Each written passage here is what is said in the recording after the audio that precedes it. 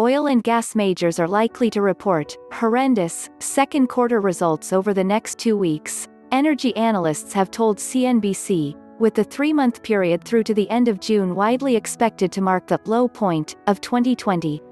Big oil companies, referring to the world's largest oil and gas majors, witnessed a historic fall in oil and gas prices during the second quarter as coronavirus lockdown restrictions coincided with an unprecedented demand shock. Norway's Equinor will report second quarter earnings on Friday, with Austria's OMV, Italy's Eni, France's Total and Anglo-Dutch company Shell set to report next week. The UK, SBP will unveil their quarterly results on August 4th. Stateside, ConocoPhillips will report earnings on July 30th, with Exxon Mobil and Chevron expected to follow on July 31st.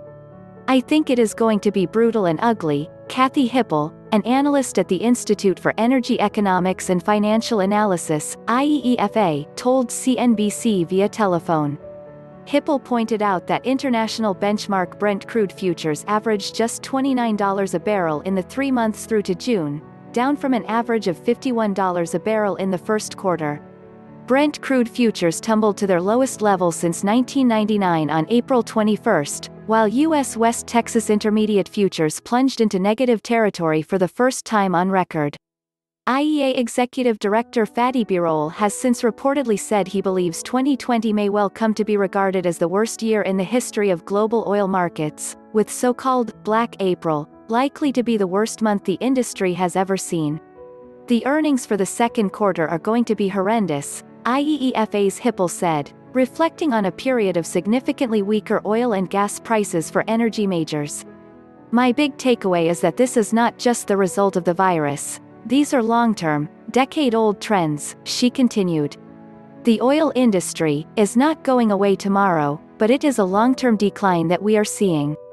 Brent crude futures traded at $44.61 a barrel on Thursday morning, up more than 0.7% for the session, while UWTI futures stood at $42.19, around 0.6% higher. Stuart Joyner, analyst at market research firm Redburn, told CNBC via telephone that the second quarter was going to be the low point of the year for oil and gas majors, with all of them expected to report pretty weak results.